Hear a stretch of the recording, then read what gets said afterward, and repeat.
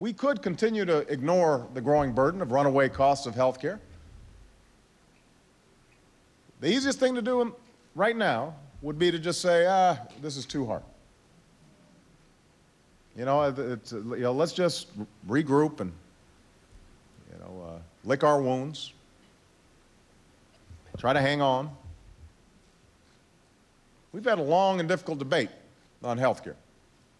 And there are some, maybe even the majority in this town, who say perhaps it's time to walk away.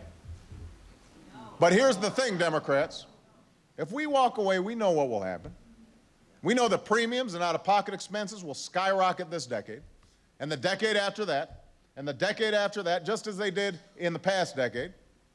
More small businesses will be priced out of coverage. More big businesses will be unable to compete internationally. More workers will take home less pay and fewer raises.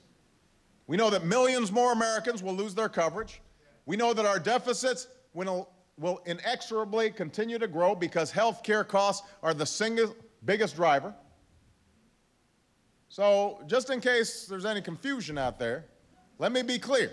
I am not going to walk away from health insurance reform. I'm not going to walk away from the American people. I'm not going to walk away on this challenge. I'm not going to walk away on any challenge. We're moving forward.